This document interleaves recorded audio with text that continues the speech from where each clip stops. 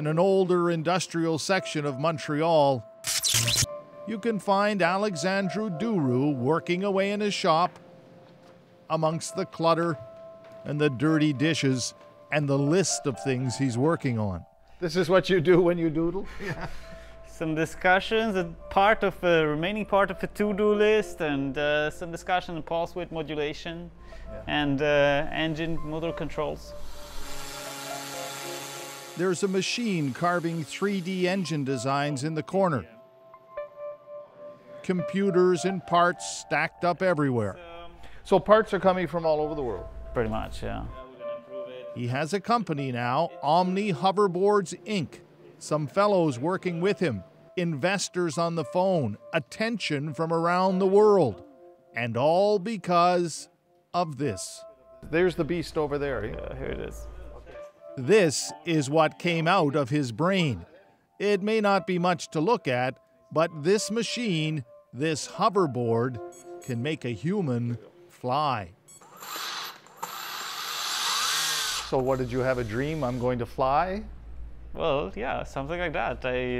I saw how technology was evolving, and I was thinking, this is actually possible. You can make something like that today, and I said, why not?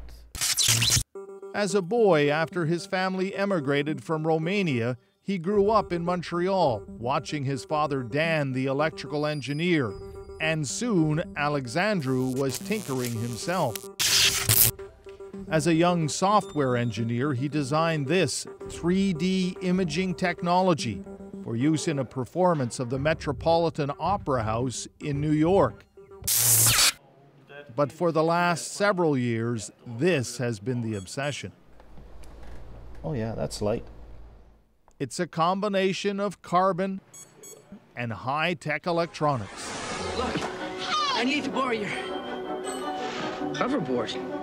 And it has conjured up comparisons with Michael J. Fox's ride in Back to the Future or the Goblin in Spider-Man. But it isn't quite like that.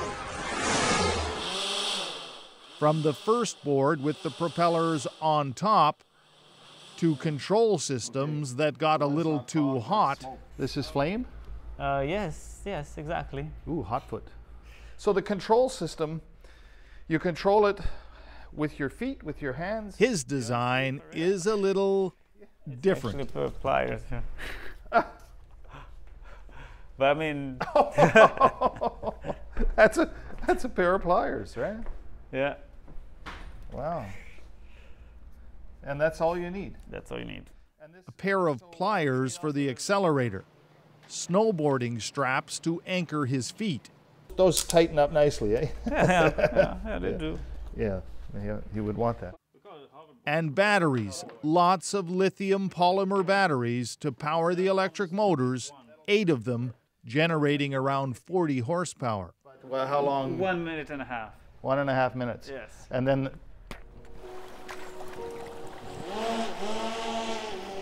But that was all it took. 1.5 minutes to shatter the old world record earlier this summer, flying for almost 300 meters, 5 times farther than the previous record. A flight watched by over 6.5 million people. When you set the record, how did that feel? That was an amazing day. It felt like all these these years of work actually added up to something that's worth it, and I'm really happy that we got global coverage. And you've heard from around the world. Huh? Yeah. But he's not slowing down. Well, it looks pretty cool.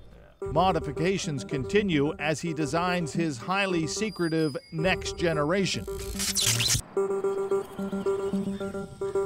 And today, near Sutton, Quebec, in the middle of cottage country, where his buddies are getting ready to throw a bit of a party, just help me turn. He's doing yet another test flight.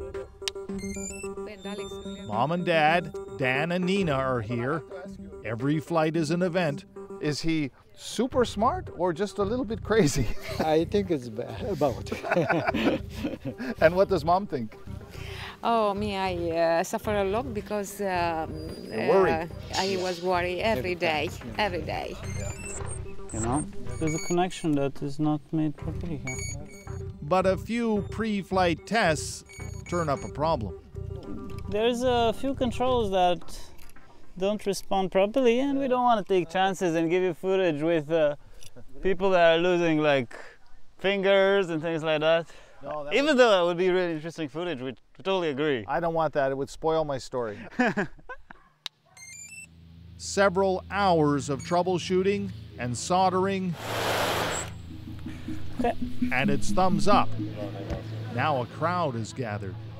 Here we go. Here we go.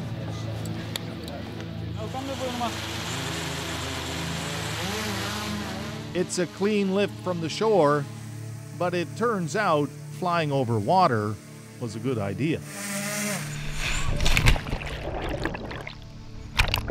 I don't know.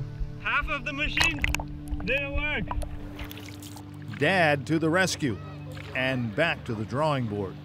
Not that he's ready to give up, far from it. Remember, this is just a prototype. While they straighten out a loose connection, Alexandru entertains the crowd. Did you always want to fly? Oh, yeah, it's been some time, yeah. Yeah? Is it like satisfying? Oh, it is. Totally. Actually, I just want to try it again right now. it. Yeah. Mom is not sure another flight is a good idea. Getting nervous? Yeah, just a little. This is it. But this time, it's pure magic.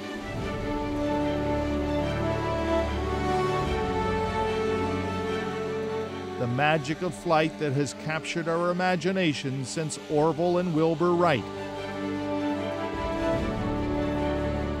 Now unleashed in its simplest form by the imagination and intelligence of this young Canadian inventor.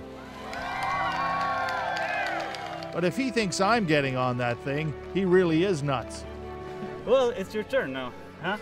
I don't know, that's probably got a weight restriction in it. It does, it does. Yeah, I think we'll leave that to guys like you.